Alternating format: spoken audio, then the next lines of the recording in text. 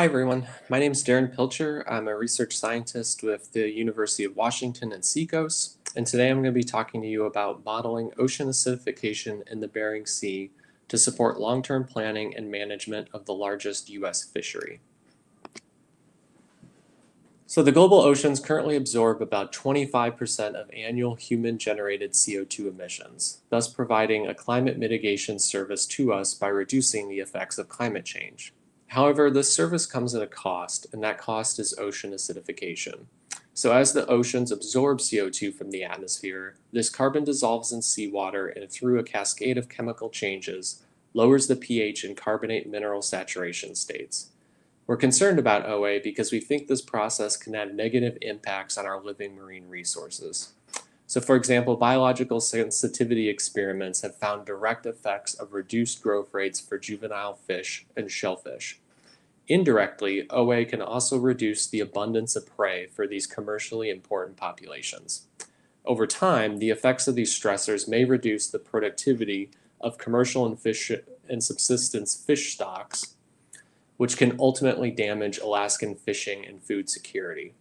A previous OA risk assessment, which I'm showing here in the figure on the left, found that many Alaskan coastal communities are more reliant on these fisheries for commercial and subsistence use, and because of this are more vulnerable to the effects of OA, shown as the red and yellow colors in that figure. Furthermore, previous bioeconomic work highlighted a potential decline in red king crab harvests in Bristol Bay under some unmanaged OA scenarios. The idea is that the unmanaged OA scenario follows that black line in the figure on the right, and that because of the slope of this response, we won't be able to detect any effects until a fishery collapse is underway. So if we want to avoid that crash in yield due to OA, what do we need?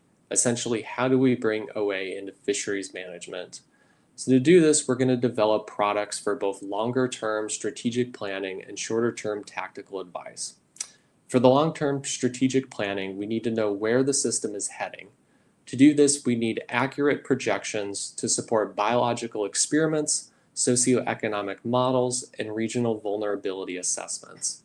The main avenue for the tactical advice is to develop an indicator, which is presented through the NOAA Fisheries Ecosystem Status Report. This report is a compilation of all the available scientific knowledge of the state of the ecosystem for that year, which then gets presented to the Fisheries Management Council as part of the catch limit setting process. For the Bering Sea, fulfilling these requirements with observations is really challenging because the available OA data is limited and it's a very difficult place to sample. So for example, sea ice extent, shown here is it's an important ecosystem indicator. However, we don't have a similar long-term time series for OA. Therefore, for OA, it's going to require the use of a model, and I'm going to use a regional model since it provides the necessary resolution while also incorporating coastal processes that may not be captured in a global model.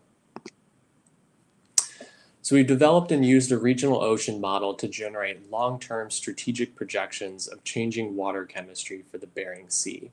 Here I'm showing the conditions at the surface, which is the figure on the left, and at the bottom, which is the figure on the right, under a high emissions business as usual climate scenario, or RCP 8.5, shown in those orange lines, and a more middle of the road emission scenario, which is RCP 4.5, shown in the blue. This is tracking the projected change in solubility of a mineral called aragonite, which many calcifying marine organisms such as pteropods use to build their shells. The lighted shader lines show each of the 3 individual model simulations for each scenario, and the bolded line shows the average of them. In both figures, we see the long-term decrease in this variable omega over the 21st century reflecting ocean acidification, with less of an overall decrease in RCP 4.5. Furthermore, the projected decrease is greater at the surface than at the bottom, though I will note that current bottom water values are actually lower overall, which I'll show in a couple slides. This means that bottom waters are projected to pass key thresholds such as the omega equals 1 threshold faster than at the surface. We can also use these model projections combined with biological sensitivity experiments in order to narrow in on a specific region and stock. Here I'm projecting habitat suitability for red king crab in Bristol Bay, using chemical thresholds determined by experiments from Chris Long and others at the NOAA Kodiak Lab. These figures are showing when the water conditions are above the respective threshold, so this is illustrating the decline in these favorable water conditions over the 21st century. I want to note that that green line representing a pH value of 7.5 was associated with 100% of crab mortality in these experimental settings. So these are pretty extreme conditions for red king crab. These conditions emerge under the high emissions scenario, but are absent in the middle of the road emissions scenario. This is part of why I really like these figures, because it provides a tangible example of how emissions reductions can benefit marine ecosystems. We're also incorporating this output into the Alaska Climate Integrated Modeling Project, which is a large multidisciplinary effort spanning the physics to the fisheries. Results from the first iteration of ACLIME are coming out now, and we're also expanding the use of this OA model output in the ongoing ACLIME 2.0 project. What I presented so far has all been related to long-term strategic planning, but what about tactical planning on shorter time frames? So we can also use this model to simulate past and present conditions. Here I'm showing bottom water omega for just the Bering Sea management area. On the left is the average July to September conditions over the full model simulation, and on the right is the 2021 anomaly compared to that average. So for 2021, the two noteworthy items are the bottom waters near St. Lawrence Island were greater than normal, while other outer shelf waters were lower and more corrosive than normal. In fact, this outer shelf corrosivity is part of a multi-year pattern that first emerged in 2018, which we think is likely caused by an intrusion of off-shelf water from the Bering Sea basin onto the outer shelf. This water is very old and it has a very high carbon concentration, so it's generating this local signal of really low omega values. We also use this information to develop index values for the entire shelf based on biologically relevant thresholds. So here I'm showing the percent of bottom waters for the entire shelf where omega is less than 1 in the gray line and a pH of less than 7.8 in the black line. That pH value is based on those same red king crab experiments I showed earlier, which found negative effects to condition and survival starting at pH values of 7.8 or less.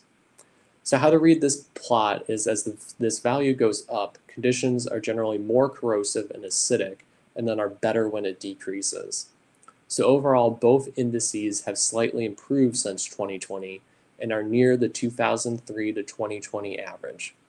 Furthermore, both indices also peaked back in 2013 and have gradually improved overall since. This is illustrating that ocean acidification is a gradual long-term process and that there will be a lot of year-to-year natural variability in these variables. This index time series, along with the two spatial plots from the previous slide, first appeared as a noteworthy section in the 2020 Ecosystem Status Report and was transitioned to an indicator for the 2021 report. We plan to annually update this indicator and continue to develop it based on feedback from our stakeholder community. So to recap, how are we bringing OA into fisheries management? For strategic planning, we've provided long-term projections to the ACLIME framework, Northern Rock Sole Stock Assessment, and Pacific Cod sensitivity studies. For tactical planning, we contributed to the 2020 and 2021 Ecosystem Status Report, including the first iterations of our indicator. We're also developing a much longer model hindcast in order to expand the historical perspective of our index. We're further testing our ability to produce 4-month seasonal forecasts that could provide advance notice for the development of more corrosive water conditions. We're really excited about this work and are continually looking forward for ways to improve our products. And with that, I'd like to thank our funding sources, the fantastic team that I work with, and everyone listening in online.